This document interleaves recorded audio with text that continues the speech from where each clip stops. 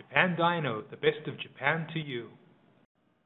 Howdy, this is Andy of Japan Dyno, and I have for you a Joshu Seiki Hidarigawa Brido S13 semi-bucket seat rail.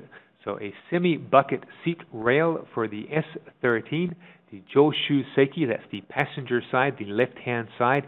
Here in Japan, in North America, and mainland Europe, that will be the driver's side.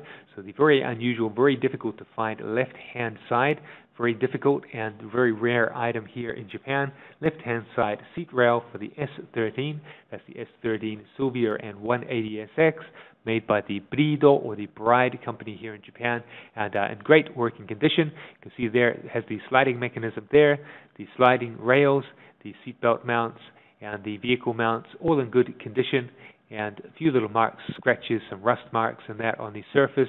Nothing structural and in good tidy condition. You can see there the sliding mechanisms in great condition. A few little rust marks on the feet there where it mounts to the vehicle, but nothing that would affect the function at all, nothing structural, in great condition, and good, tidy, 100% working order.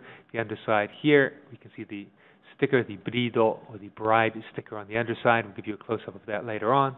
In very good, tidy condition. Another shot there. So, very good, tidy condition.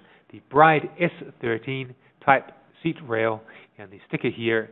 So the Hidarigawa, that's the Joshu Seiki, the passenger side here in Japan.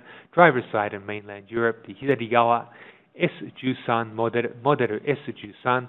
So the S13 model has the Bride logo in the corner there that's faded a little bit. There's the big B there for the Brido or the Bride company. And the semi-bucket type seat rail for the S13 left-hand side. And made in Japan, of course, from here in Japan, the S13 seat rail. Thank you.